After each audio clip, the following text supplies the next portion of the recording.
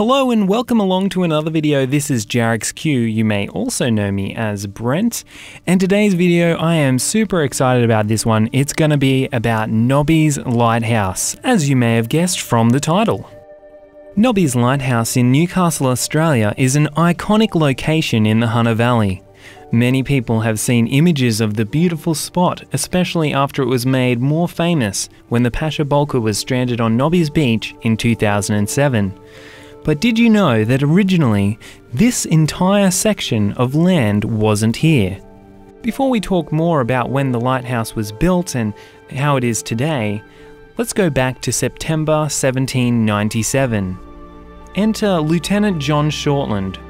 Lieutenant John Shortland was the first European to explore the area. He discovered it by accident when he was chasing some convicts who had stolen the HMS Cumberland.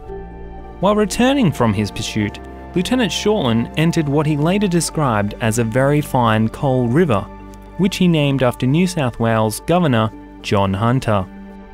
He returned with reports of the deep water port and the area's abundant coal. Over the next 2 years, coal mined from the area was the New South Wales colony's first export.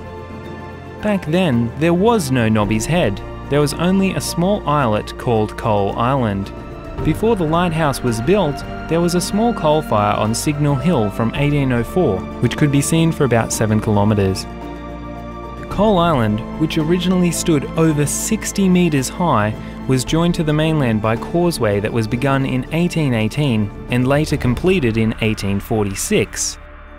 In 1854 it was intended to blow the island away to improve the harbour, but strong public protests stopped the destruction.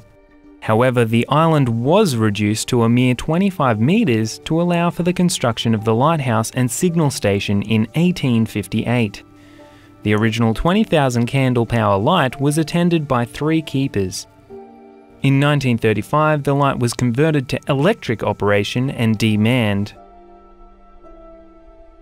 Based on these historic drawings of what it looked like back then, here's an image that I made of what it may look like today if it had never been changed.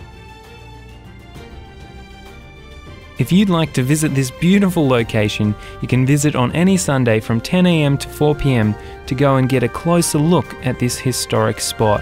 This has been Brent, and I'm really glad that you could join me for this video. Please subscribe and like this video if you enjoyed it. If you didn't like it, well, you can hit dislike as well. I hope to see you again soon, and goodbye for now.